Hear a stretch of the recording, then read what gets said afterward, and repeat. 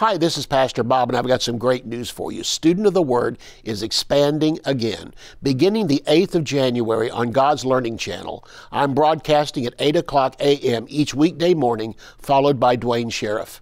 The station is in West Texas and New Mexico and covers the TV markets of Midland, Odessa, Lubbock, Snyder, Abilene, Farwell, Amarillo, Roswell, Albuquerque, Santa Fe, and Clovis. It also covers parts of Arizona, Colorado, and Oklahoma, and brings the Word of God to many smaller cities in all 5 of these states. In Matthew chapter 4 and in Matthew chapter 9, Jesus preached the gospel of the kingdom and healed all the sick in the cities and villages. The same message and power was brought to small towns and large cities because people's needs are the same no matter where they live.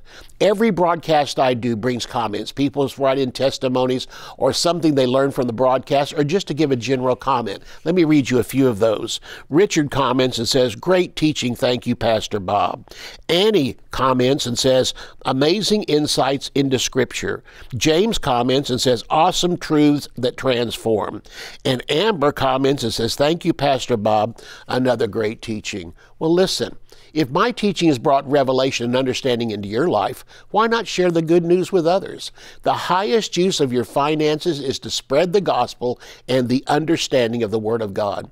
The coming of Jesus is so close, we all feel it, but we should be shifting to a higher gear of getting the message out.